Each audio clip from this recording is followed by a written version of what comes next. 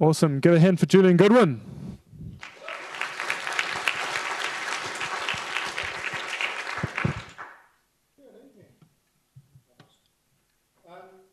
So today I'm talking about a custom SoC board that I spent the last year building.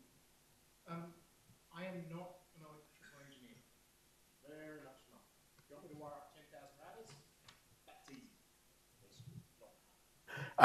Blinking LED on a 555, not so much. I come from a high-level world of systems, not wires. So this is the board. I know it unfortunately isn't too clear on the presentation. You're welcome to come down and have a look at the demo hardware later. It's just a basic ARM SoC board with a couple of tweaks for my purposes. And that's to be used in a GPS drive Stratum 1 NTP server. I like playing with time. Some of you will have seen the cesium clock I use as a monitor stand, for example. Yeah, not so much on the Internet of Things. I like my time.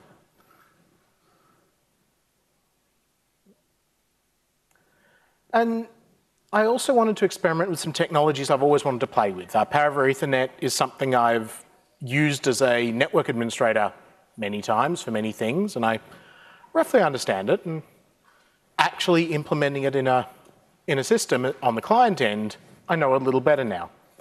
Synchronous Ethernet, as much as a network operator I hate synchronous networks with a passion, there's some interesting concepts for time distribution and something I want to play with. And it's an excuse to buy more test equipment. As many people will know, buying toys for your hobby is always fun and a very easy way to completely empty your bank account. So the board I built is based off the BeagleBoard suite of boards. Most well known is the BeagleBone Black, this one, or photo up there, which are a series of ARM boards built around a family of Texas Instruments processors, the TI Satara line. These are, by modern standards, fairly lightweight cores. They're 32-bit cores. They're simple-ish. But they've got a nice set of functionality like a pair of microcontroller cores in addition to the normal ARM cores that are really great for certain use cases, and a heck of a lot of GPIOs, HDMI, a lot of the features of Raspberry Pi, but a bit different. And I believe it predates Raspberry Pi. A couple of years ago now, the Pocket Beagle came out, which is a little thing in the blister pack here. Because what happened is everything gets denser. So now we can make these even smaller. And we'll get to how in a minute. So I'm actually using this chip variant, and I based my design on the Pocket Beagle because it simplified my implementation a lot, and smaller is cheaper to assemble as well. And part of that is on the straight Beagle board, you've got DRAM, you've got flash, you've got a lot of things that require special signal routing. You need to take into account signal quality a lot more. It's not easy for a hobbyist to build. You might need to go to 6-layer boards. Those are hard. You might need to go to tiny traces. Those are hard. Actually doing time matching on wide signal traces like the DRAM is doable and better every day, just not trivial. Getting some of these parts in small quantity is hard. Getting data sheets is often hard. Sometimes you can buy the parts really easily, but you go to the vendor for the data sheet and go, oh, if you're not buying 10,000 of them, no, we won't give you the data sheet. There's secret IP in our trivial PHY chip. It happens. But now we're getting some deeper integration, and part of this is the ever ensuring minification work that's going on, sort of the reverse of the FPGA 65 we heard about earlier today. The one that many of you will have seen, and those of you who are professionals, look in your bag for the Raspberry Pi's style of this, which is package on package, where you actually put a second BGA chip on top of a BGA chip, because that way you don't have to route the traces, you just already have them there. This is great, but you still have all the other annoying things to connect that need to wire in. So if you look at the schematic for a Raspberry Pi, you'll see that the memory is fine, But there's still some other things that are a bit annoying that make it hard to really shrink down much. And then there's system in package. So for the Pocket Beagle line, this is a integration done by a company called Octavo Systems, and I'm using the same chip for my own project. And that takes not just the memory, but also some of the power management ICs, the sequencing ICs, a control EEPROM. In one of their versions, they also integrate flash, but I'm just using SD, and sticks it all in a single large IC package, which means that apart from one particular logic gate, the entire Pocket Beagle is a single chip. You provide clock, you provide power, you provide a single 5-volt line, you have a Linux system, which is pretty amazing. So I have my board. What's on it?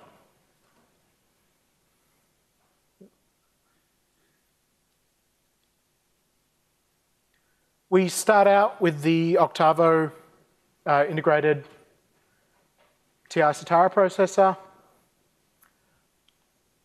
We add gigabit Ethernet. This is one of the key reasons I made the board. None of the major BeagleBone variants actually have gigabit Ethernet on board, even though the processor supports it. And for a couple of the weird features, you need it to be a gigabit Ethernet. I also, because it was convenient, added the headers for Power over Ethernet, take the center taps out of the mag jack. Although we'll get to another bit about that later. Just power inputs and monitor the other voltage rails.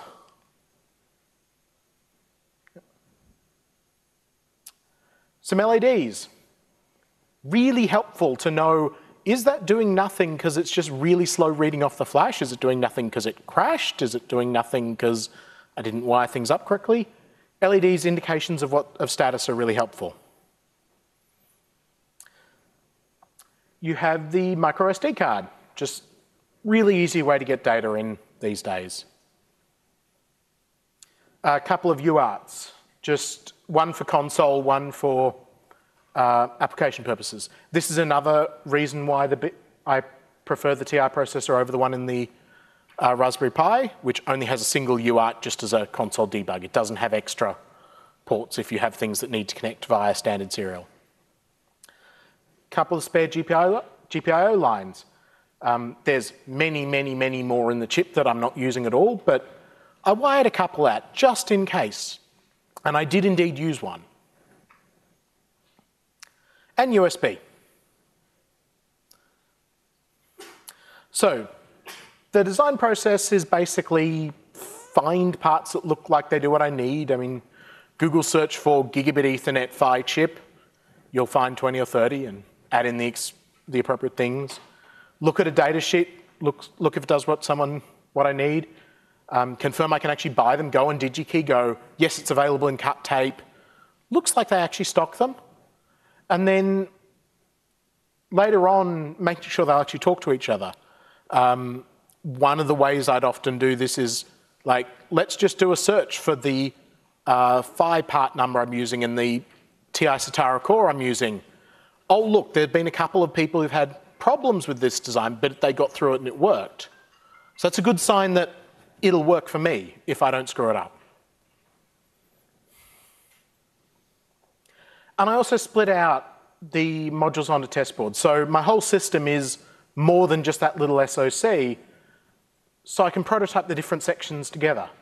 Separately, sorry, not together. There's a GPS board that's largely just a breakout for a U-Blocks, particular variant of a U-Blocks module. You can see my wonderful hand soldering skills there. And on the right is a Power over Ethernet test board. I, in fact, ordered this the day before, or ordered it sent to my manufacturer the day before the Raspberry Pi 3B Plus was announced. So between when I ordered it and when it arrived, I'd actually gotten a 3B Plus and did a test Power over Ethernet boot. So outside of the people at Raspberry Pi working on their hats, I was probably one of the first people to do that. Yours didn't catch fire. We'll talk later. May not have caught fire, it did other fun things. It might have caught fire had I left it alone. All my design and layout was done in KiCad. One of the boards, I think, was still version 4, but most of them and all the SoC board was KiCad 5, various RC versions, and now I'm doing edits in KiCad 5 release. And there was a Pocket Beagle KiCad design released, which I'm not sure if it's actually the same source as the Pocket Beagle used for production, but I used that as a starting point for my schematic. That's an eye chart. You don't need to read it. I never have the whole screen visible when I'm doing design work. It's a zoom in thing. This is what the schematic ended up being. It's not particularly well grouped.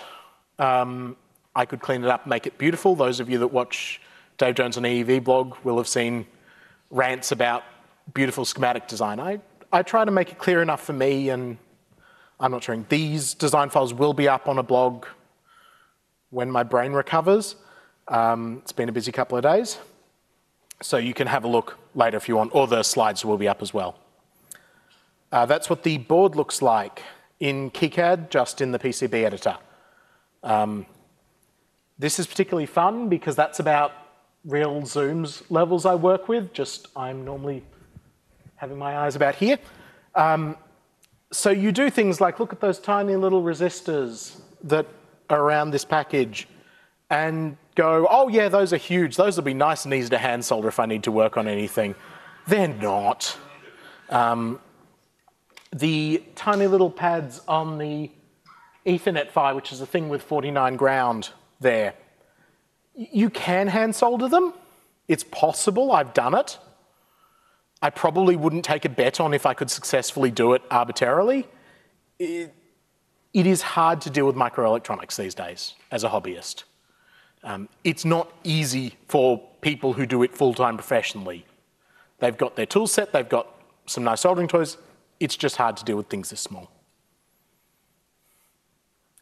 One thing KiCad has is a surprisingly decent 3D rendering. As Zobs mentioned in his talk, you can get 3D packages, 3D files of the various packages that you're using. So for example, Molex have a 3D file for the Ethernet jack I'm using, which is great because I had to make my own PCB footprint for it.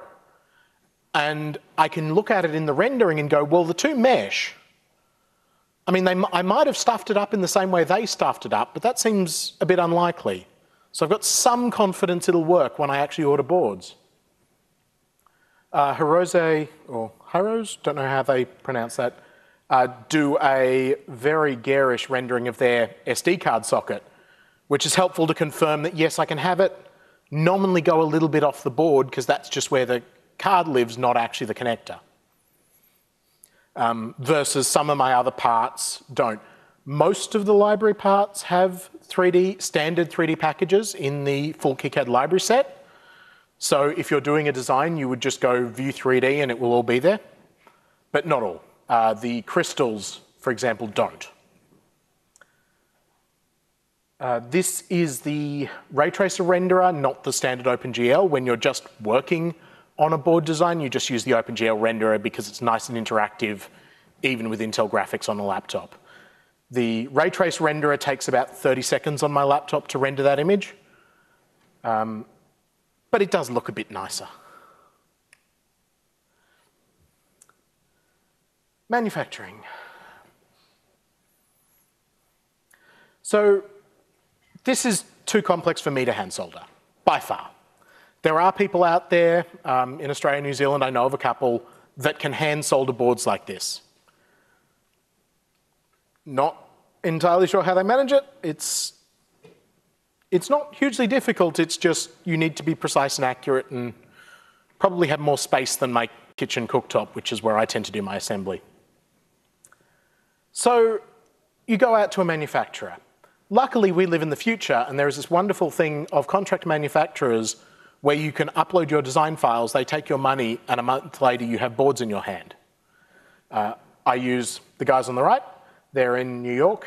There are many, many options. The crowd supply provider directory has a pretty decent list of options. check the restrictions. Every CM I've looked at for various things all have restrictions that if you know them at the very start of a project, they're trivial and won't bother you whatsoever. If you discover them when you go to deliver your files and go, oh, you need to get 2 3 mil traces through that, between that BGA, and that's not possible in 4 mil, oh, and the minimum size is 4 mil, or the price doubles if you go to 3 mil. Things like that happen. So if you are designing a board that you think will get manufactured, you need to know who you're going to get manufactured by, or be a simple enough board that you can be fairly safe with any manufacturer. And you can look at most of the big ones and go, oh, everything's really cheap if I use these options. Go to 2 or 3 of the manufacturers that have those details, and you can go, all right, if I just restrict myself to this, it should be pretty easy.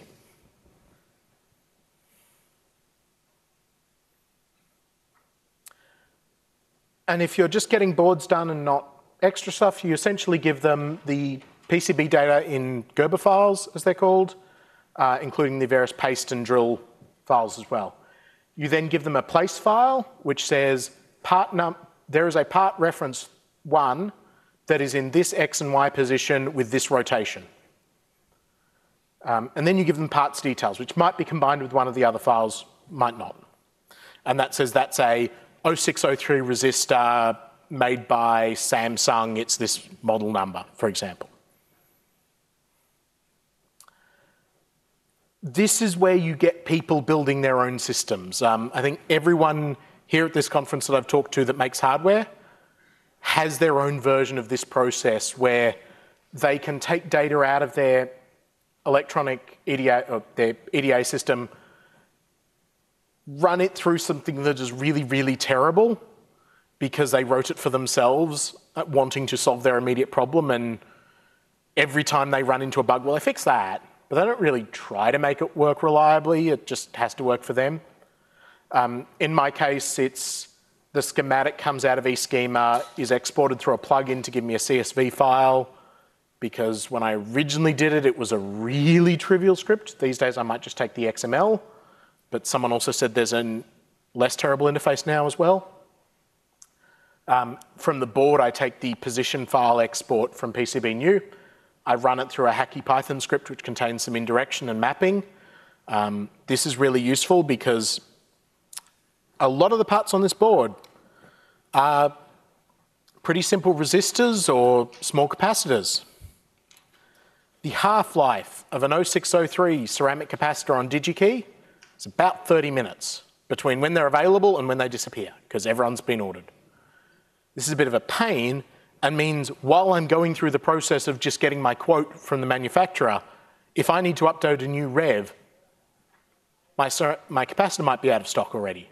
So I don't want to have to go through and edit the 30 capacitors on the board, let alone just finding them to change the part value. So I have that indirection layer in the middle, which is really helpful. It also means that if I go to a manufacturer that has, for example, house parts, which is pretty standard, where it's like for the top 20 common values of capacitor and resistor, they just have a reel of it, and it's half the price if you use their reel. Well, I just change a couple of values and it's done. The cost for a board run ends up being about $1,000 for the board assembly and delivery to Australia. The delivery is a trivial sub part of that because it's essentially just USPS flat rate in a box, which unfortunately adds about a week because USPS getting out of New York these days is not quick. The mag jack and micro SD card for all the boards adds about 120 bucks. A Power over Ethernet supporting gigabit Ethernet connector with the magnetics on board, the transformers, is about $15 Australian from DigiKey. They're not cheap. So assuming my time's free, it's about $190 a board in quantity 6. Price would go down a bit if I ordered more. I'd probably need to order 30 or 40 for it to start getting maybe down to 130, 140 a board. But the reality is I'm not going to get it cheap. And in small quantities, these dev boards are cheaper than the chips on them. The Pocket Beagle is almost exactly the same price retail as the chip is individually from DigiKey, which means you're not going to compete with these dev boards. That's something of a change from a couple of years ago where dev boards would be unreasonably expensive, in part to incent you not to just install the dev board as part of your product. Raspberry Pi and Arduino have essentially triggered a bit of a change in market in that area. And assembly, automated assembly is expensive. If you can amortize the setup costs, which is the goal with automated assembly, it starts getting pretty cheap. But when you're building 6, the reason they're charging you so much is because they're setting up a pick and place machine for 6 boards. And if you've got 20 or 30 different line items, they've got to get 20 or 30 different parts all ready for you. But you put an order in, a month later, you get a box in the mail, and it's got static bags, and it's got things you designed in it, which is really cool. Then comes the next big fun. So bring up. If you talk to some of the people here that work on power, I know some of the regular power folk that come here have been involved with board bring up, going back to Power 5 even, some of them might have done that. Or if you went to Stuart Smith's firmware talk, you just talked about having to do all this stuff before DRAM is running and all the fun that exposes. Now, luckily, if you're just building on someone else's chips, this is pretty easy, but you still need to be able to test and debug before the CPU core is running. And it's unlikely that everything's going to work. You probably won't get every single board working. Might get lucky, might not. Some of that is just mere assembly tolerances and soldering. You might have things tweaked wrong. You might actually want to disassemble or part disassemble a board so you can test a subcomponent on it. You might, I just have this little board that I did the other day where I now need to assemble the front half of the board and the back half of the board on some test boards to see which side I screwed up. Because I can tell I screwed it up and I can tell that chip's not working, but I'm not sure if that chip's not working because of this chip or something else. It's a bit annoying. So you absolutely build more than you need. If you build one board, you have the one magic board that takes 5 volts, and then you plug 6 volts into it because you're using a power supply with terrible user interface, and you blow it up, and then you start crying. And yes, I did this, and I later found out the board luckily hadn't died, but it sure looked like it at the time. If you're actually going to do production runs, you need automated testing.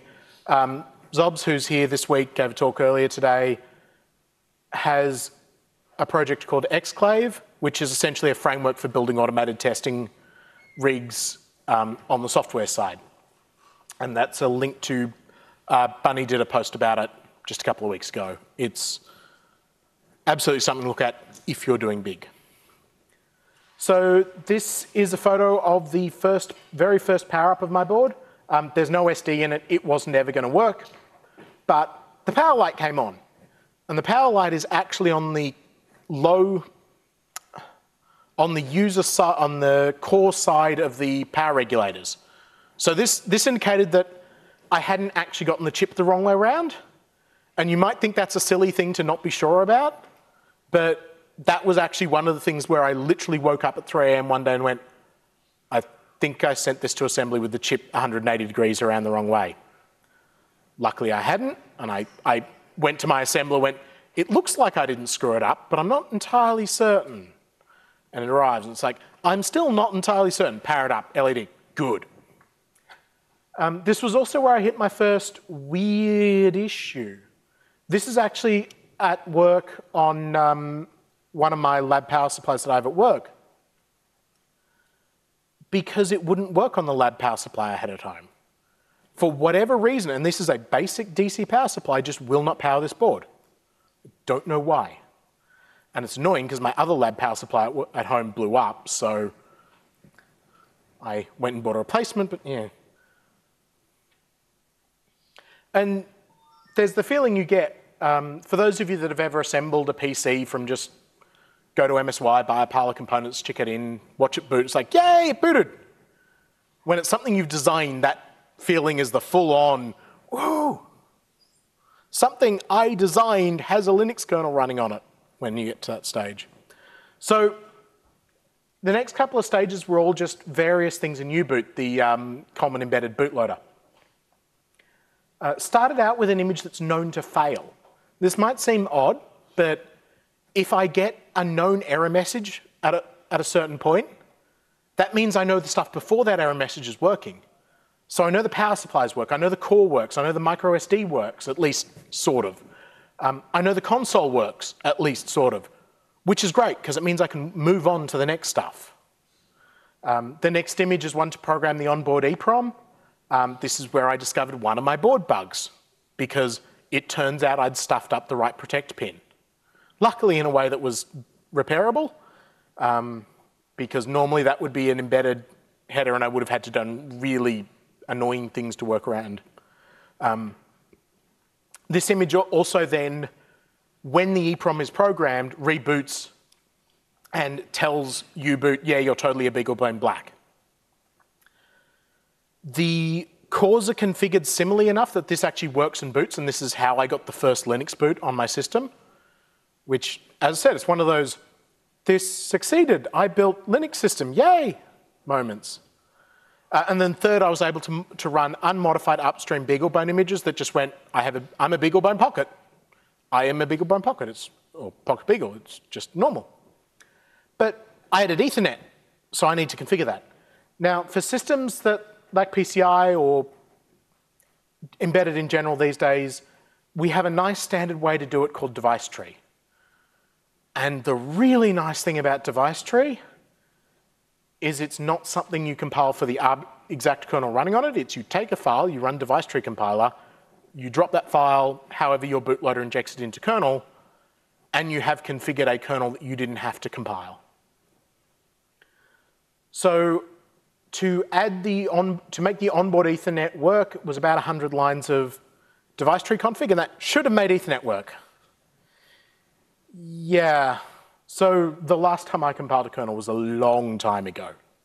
And it was a backport of a backport, and I was able to use distro tooling. I'm very happy I haven't had to do that. So my Ethernet interface appeared when I used the device tree.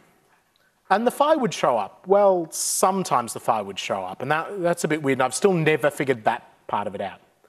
Link would come up, I'd plug in Ethernet, and it's like, yay, you have Ethernet link, it's gigabit, or 100 meg, and seemed to work fine. But no packets went through. No errors counters went up either, which is really weird. Because I pull my scope out and I actually see data going across the bus between the Ethernet PHY and the core. And it's like, how do I get data going across a bus and no counters going up? Now, on the one side, I've got the TI chip, which is a little bit complex, and okay, I might have screwed it up. Unfortunately, on the other side, I have a piece of enterprise networking hardware that I very much trust to get the counters correct, at least at that level. And it's telling me there's also 0. So it's like, no. And when I got the, have you tried using Wireshark suggestion to debug it? It's like, no, it's not helpful. So while I was debugging the why isn't the PHY appearing, I was tracing the control signals that the PHY has, which is a separate, so the so-called MDIO bus. And put in a scope trace, exported it from my scope, because unfortunately, despite buying a very, very nice brand new oscilloscope this year, it doesn't support the protocol debug of this particular type of serial bus. But what does is the open source SIGROC stack with the PulseView GUI. So export scope traces, run through dodgy Python script that just goes and implements a comparator in Python, also known as if less than, write it all down to a quick file, import into PulseView, go, you have MDIO bus on here. It's like, oh, I can see that it's reading the bus fine, there are 0 errors, this all looks pretty good. And eventually I just went, I assume there's a kernel bug here, and switched to a newer kernel, and the detection problems went away. So still don't know. But my Ethernet wasn't working. So this is my desk at home, actually fairly clean. To give you an idea, I'm not full-on analog engineer, but I'm getting there. And I've got my scope attached to all the 4 power rails the Ethernet chip uses, because it takes 4 power rails, unfortunately. And one of the power rails in particular, I'm probably overloading. Like, I'm actually pulling more than the spec says I should. So I run a scope trace on it, and it's like, no, all the rails are rock solid stable. Huh. There's a little bit tighter shot, and you can see, you might be able to see there is one blue wire there that is actually attached to the PHY chip. That was one of the 2 successful mod wires I attached to the chip. Only took about 20 attempts each time. Luckily for the power traces, they were much easier to access locations. But while I'm doing this, I'm also reading the data sheet a lot, trying to understand it. And that's where I encountered my absolute favorite line in any data sheet ever. Now, for those of you that do networking, should has a very specific meaning, at least in network contexts, and maybe they're not using it. So when I see something along the lines of should be aligned, it's just, no, this is wrong. Either it must be aligned or it doesn't matter at all. This is not a performance thing because this is the Wake on LAN configuration. And if you're worried about the performance of your Wake on LAN packets, then Stuart Smith has clearly actually succeeded in making your power box boot in half a second somehow. More power to him. But yeah, if you search for that literal string, you will find the original data sheet, and that is actually in there. So the bug is here. There is a real bug. It was my fault. Eventually, after about 6 weeks, and I was on vacation for a few months, so this was 6 weeks as much as I could let my brain handle, which admittedly wasn't much because vacation. But it probably took at least a week of full-time work equivalent to try and figure out what's happening here. And I eventually give up and ask the internet, and that's when I get a bunch of not particularly helpful answers, and some that are just, wow, that sucks, I hope you find something more reasonable. So the bug's here. If you pulled up that data sheet to go find the hilarious quote from before, you might also have gone to the pinout section and noticed that I got those 2 around the wrong way. And that perfectly explains the bug I was seeing, because it turns out if you never tell the far side that there's data, it never bothers looking at the data lines, and so your error counters never go up. Now, you might remember I've said actually connecting wires to the little PHY chip is really hard. Connecting wires underneath the BGA is impossible, so this one was not one I was fixing with anything but a board respin, which is a bit annoying. But at least I had a pretty good explanation for what went wrong. Across the boards, this is, I think, the complete list of things I stuffed up. So I broke USB. This is annoying because it meant I had no high-speed data on the board. The only way I could really communicate was either the console or by taking the SD card out, putting it in my laptop, mounting it, unmounting it. Which is fine. It's not that annoying to do, but it does mean that once the system was live, I couldn't really do anything fast. I suppose I could have connected a modem to the other UART port, run PPP, and done all that. I'm not that much of a retro lover, and it probably would have been faster to just do most of my file transfers by shutting down and replugging. The USB was actually something I prototyped. I, in fact, still have the Pocket Beagle I was prototyping on sitting in front of my TV, blinking really brightly at me with a USB Ethernet adapter in it. And I'd prototyped it, I'd tested it, worked perfectly, and then I just didn't actually do what I'd prototyped when I wrote the schematic up. There's a drive VBus line, which is a control voltage output to switch a MOSFET, and I connected that to VBus, and what I didn't do was connect to a 5 volt source at all. That's easy enough to just bypass and cut the trace and put voltage on, except the chip is too smart for that. It will go, oh, but you're not actually in USB host mode because I know VBus isn't driven. So no USB. So the Ethernet, I mentioned I stuffed up the TXRX. I also didn't do length matching. Length matching, as I mentioned, for the DRAM is something that matters. Gigabit Ethernet's only 250 megahertz. You can do some numbers on what that means with trace length, and I had everything within about 5 millimeters, which probably would have been okay. But I actually went back and did length match it all because KiCad has features for that, and if I'm going to redo that whole area of the circuit anyway, it wasn't a huge amount of work in the end. So I don't actually know whether I needed to do it, but it wasn't hard. The EEPROM write protect, as I mentioned, I actually split a test point into two. So the one I had labeled as write protect was a random GPIO, and one of the hard to find unlabeled test points was not.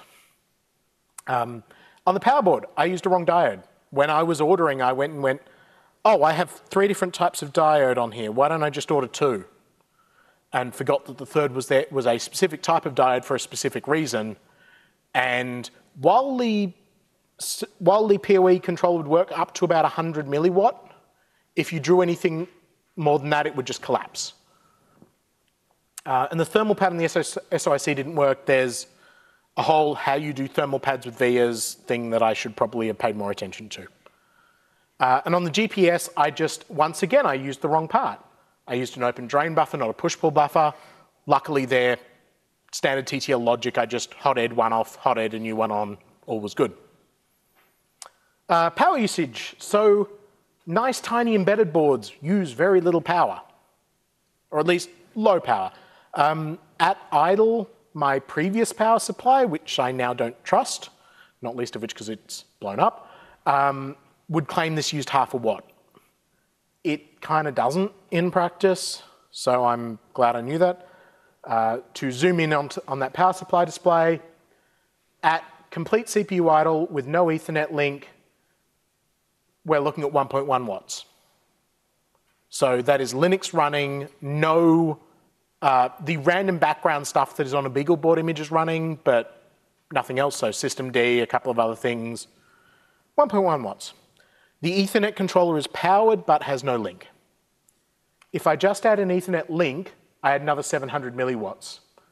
And that is less than I was expecting. About 1 watt a link is a pretty standard number that gets thrown around for Ethernet. And if I max out the CPU, I get 2.7 watts. Whether I do 0 data or as much data as the chip can pass through the Ethernet doesn't change power usage. So it is very much the Ethernet link that uses the power, not the data, at least with 1 gigabit. Timeline. This ended up being a project across the whole year. The airplane symbols. I did a lot of travel this year. Every one of those symbols is a week I was out of the country. At least 4 times this year, something arrived while I was in the Sydney airport lounge on my way out of the country. And I think twice it was boards for this project. So it's really easy to lose a month accidentally, and it's a bit terrible. But in the end, everything worked. Test equipment was mostly all really basic stuff. Power supply, multimeter, TTL serial. Yes, I bought a really expensive oscilloscope. It's really handy. Had I not stuffed up the Ethernet, I wouldn't have needed it. DC loads, really handy for testing power boards, and GPS, did GPS stuff. Just some random tips and tricks to close off. Schematic stuff, label it, add more GPIs, add more LEDs. At least on dead boards, you'll use them. Board design, mounting holes are your friends, even if you only use them to run modwires through. And of course, version your boards. Skillet reflow works. For those of you who use KiCad, there is a HTML bomb plugin. It is amazing. And for storage of micro SD cards, you can get these little credit card sized envelopes. They are big enough, even I can handwrite on them and have a mild hope I can read what they say. But I can stick a micro SD card inside and they don't disappear, which is wonderful for actually being able to find things, because you don't want to have one micro SD card and not be able to do that. So that's it. Any particular questions, or I'll be around later.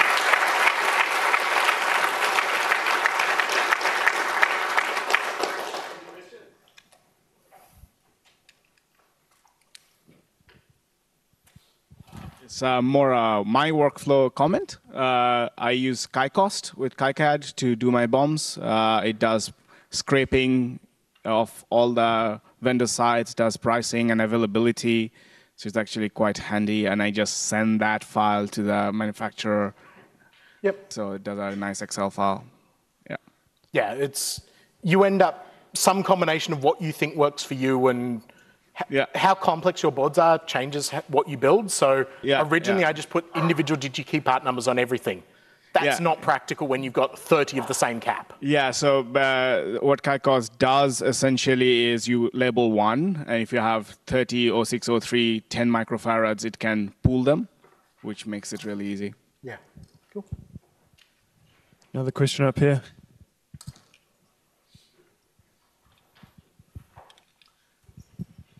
Hi. Where did you get your MAC address from?